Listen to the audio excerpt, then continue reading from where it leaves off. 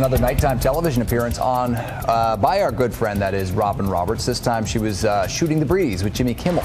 Robin stayed up late to talk about her fascinating new memoir, Everybody's Got Something. The book focuses on her battle with the rare blood disorder known as MDS and the life-saving bone marrow transplant from her big sister, Sally Ann. What do you do when somebody gives you the gift of life like You're that? You're screwed. You really are. You are.